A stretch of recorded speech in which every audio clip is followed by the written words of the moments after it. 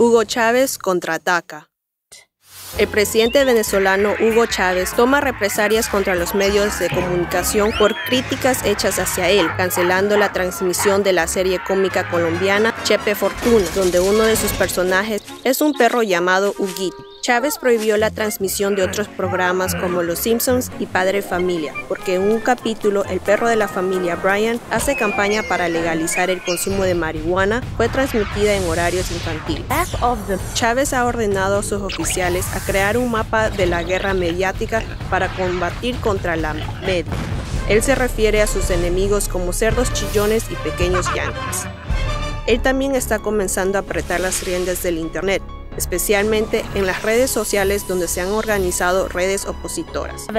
Él ha rechazado al nuevo embajador estadounidense por ser muy franco. El presidente ha dicho que prefiere a Oliver Stone, Sean Penn o incluso a Bill Clinton como embajador. El Congreso venezolano recientemente le ha concedido poderes de emergencia a Chávez, que bordean a poderes dictatoriales.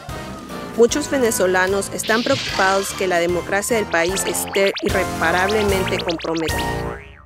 想成为我们的动画人物吗？相关资讯请上脸书 Get Animated. Find out more on Facebook.